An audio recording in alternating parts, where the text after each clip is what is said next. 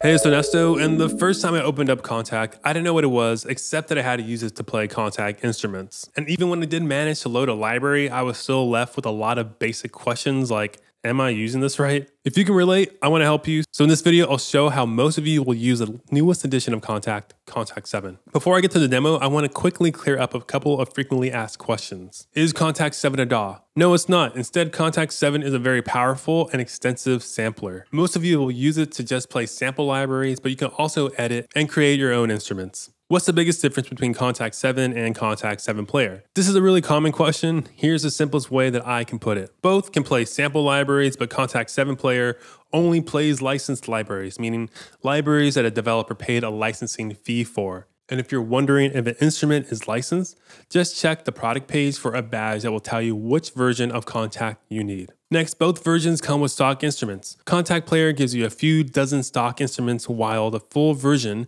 gives you access to over 1,000 stock instruments. Finally, Kontakt 7 Player is free, so it's great for beginners who want to start using some Kontakt instruments right away, while Kontakt 7 is the opposite of free. It'll be a big investment for a lot of you out there, so I recommend buying it with the Complete 14 Standard Bundle or above. Now it's time to show you how to use Kontakt 7. It's pretty simple. There's two ways that most of you will use it. The first way is to use an instance of Kontakt for individual instruments. This shouldn't be a big surprise, but many of you probably already do this, but let me just walk you through it. This is how the new Kontakt 7 looks when you first open it. There's this browser window that shows you all the instruments, and one of my favorite new features is how you can get a quick demo of each preset just by clicking it. If you like what you hear, just double click it to load it up, and then you can play it, however you want with MIDI.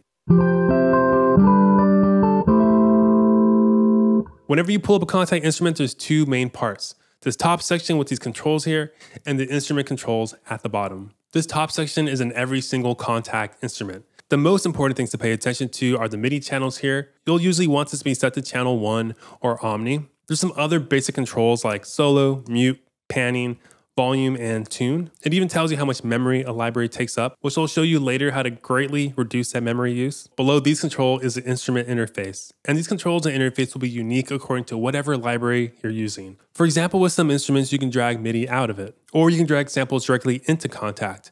It all depends on the instrument you're trying to use. Here's a few other settings that you should know about. To pull up some more menus and controls, just click this button here. What I like to always have on is the keyboard. This helps show how the instrument is mapped across the MIDI keyboard. The other thing you may want to pull up is the outputs. This lets you see the levels of any instruments inside of Kontakt. Not very handy when you only have one instrument, but it becomes much more valuable for the other main way to use Kontakt. Now, the next way to use Kontakt is by having multiple instruments inside one instance of Kontakt.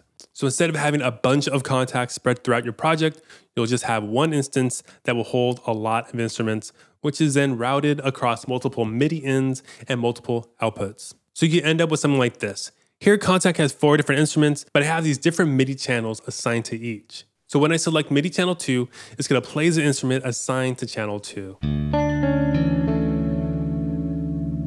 And then what I have set up here are MIDI clips in each MIDI channel. When I play it, all the instruments inside Kontakt will play all at once, but they'll all play different MIDI notes.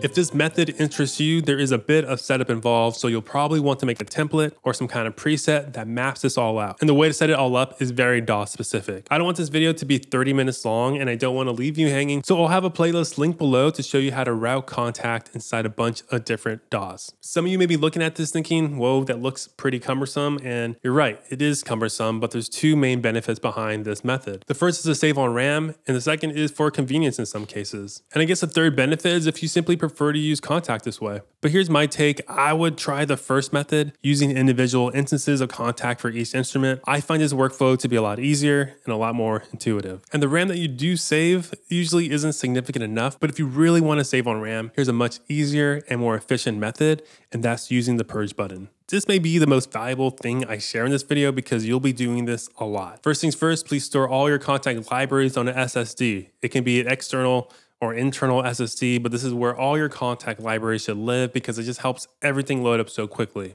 Now, to show you the radical way that the Purge Button can save on RAM, check this out. We have this library inside Kontakt and it takes up a few hundred megabytes, which is a lot for a single instrument. I really want to reduce the space. It's taking up on my RAM, so I'll click the Purge button and now it's significantly reduced. What happened is that before the Purge, Kontakt loaded all the possible samples of that instrument on my computer's memory. After the Purge, we are only loading the samples that are used based off my MIDI clips. So as I play more notes at different velocities, we can see that RAM usage increase, but it's always going to be much less than when it first opened up. A small disclaimer is that this method works with most libraries, but not all. But I recommend always just trying this out. It took me forever to learn about this, and the moment I started doing this, I fell more in love with Kontakt. Now, if you don't already have Kontakt 7 and you want to get it, I would strongly recommend you getting it with Complete 14. I have a video here that'll help you figure out which Complete 14 bundle is right for you, so be sure to check that out. Thanks for watching. Later.